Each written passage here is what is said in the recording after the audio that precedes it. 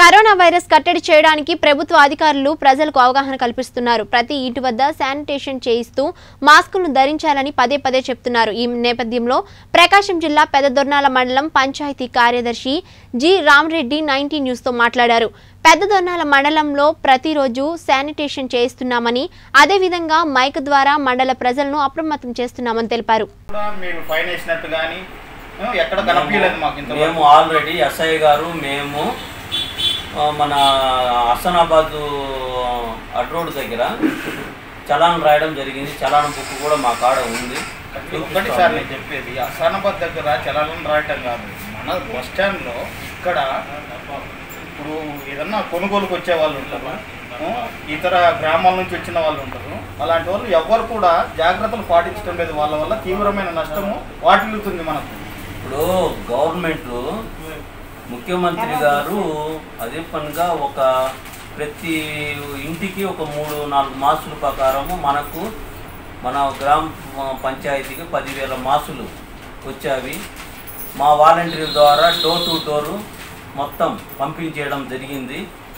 ప్రజలలో చైతన్యం రాకుండా ప్రతి ఒక్కళ్ళకు మాస్కులు ఇస్తే కూడా పెట్టుకొని రాకుండా ఉంటే దానికి ఎవరేం చేయగలరు? ఫైన్ ఏమంటుంది కదా సార్, మీరు ఎందుకు చర్యలు తీసుకోవటం లేదు? ఆల్రెడీ చర్య తీసుకున్నాం. రాశారు మీరు ఫైన్? మేము సుమారుగా ఒక 500 మందికి రాశాం. ఉన్నాయి మా కాడ. ఆ రోజు 44 మందికి రాశాం. ప్రస్తుతం మాస్కులు లేకుండా తిరుగుతున్నారు కదా, వాళ్ళ పరిస్థితి ఏంటి? మేము సోమవారం లోపలగానే ఎవరు కూడా మాస్కులు పెట్టుకోకుండా తిరిగితే సోమవారం రోజు కఠిన చర్యలు తీసుకోవడం జరుగుతుంది. అదే అలాగే మాస్కులు వేసుకోకుండా ఉండే వాళ్ళకి ఒక్కొక్కరు 500 నుంచి 1000 రూపాయలు జరిమానా విధించడం జరుగుతుంది.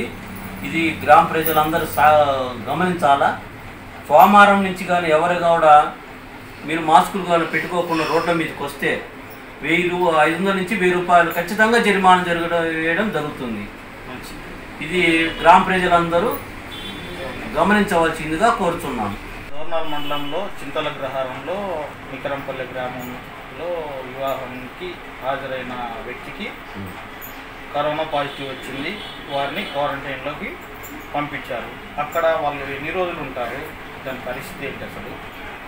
చింతలగ్రహారంలో ఈ మ్యారేజ్కి వచ్చిన వాళ్ళు, అదే అమ్మాయి వాళ్ళ మామయ్యకి కరోనా పాజిటివ్ వచ్చింది. ఆ మ్యారేజ్కి వచ్చిన వాళ్ళల్లో అందరినీ ఒక 35 మందిని క్వారంటైన్కు తీసుకురావడం జరిగింది. ఎంఆర్ఓ గారు, ఎండిఓ గారు, ఏఓ గారు అందరి ఆధ్వర్యంలో ఆ రోజు ఎస్ఐ గారు ఆ రోజు పూర్తి స్థాయిలో శానిటైజేషన్ చేయడం జరిగింది. రాత్రి 12 గంటల వరకు అక్కడే ఉండి ఆ ఏర్పాట్లని చేసి ఉదయం 7 గంటలకు అందరినీ క్వారంటైన్ తరలించడం జరిగింది. ఇప్పుడు అందరూ అక్కడే ఉన్నారు. వాళ్ళ దగ్గర బ్లడ్ శాంపిల్స్ కూడా తీసాము. ఎన్ని రోజుల్లో రిపోర్ట్ వస్తుంది సార్ వాళ్ళకు? అంటే ఇప్పుడు బ్లడ్ రిపోర్ట్ తీసి 3 రోజులు అవుతుంది. ఇంకా రేపు 2 రోజుల్లో రావచ్చు. వస్తే వాళ్ళకి ఆ సిమ్టమ్స్ లేకుంటే వాళ్ళని ఇళ్ళ పంపించడం జరుగుతుంది. ఆ సిమ్టమ్స్ కానీ వాళ్ళకి వస్తే ఒంగోలు రిమ్స్కి పంపించడం జరుగుతుంది. ఇప్పుడు పెద్దదోర్నాల్లో మండల ప్రజలు మాస్కులు లేకుండా ఎంతోమంది నటరాజ్ సెంటర్లో కానీ, శ్రీశైలం బస్ స్టాండ్లో కానీ మనం చూస్తూనే ఉన్నాం. ప్రత్యేకంగా మాస్కులు లేకుండా తిరిగే వాళ్ళను మీరు గమనించుంటారు కూడా. వాళ్ళకు ఫైన్ ఏమని గవర్నమెంట్ చెప్తుంది. మీరు ఎందుకు దాని మీద చర్య తీసుకోవటం లేదు? ఎందుకు పట్టించుకోవటం లేదు అసలు? సార్, ఇప్పుడు మేము ప్రతిరోజు మైక్ అనౌన్స్మెంట్ ద్వారా ప్రతి ఒక్కరు మాస్కులు పెట్టుకొని తిరగాల.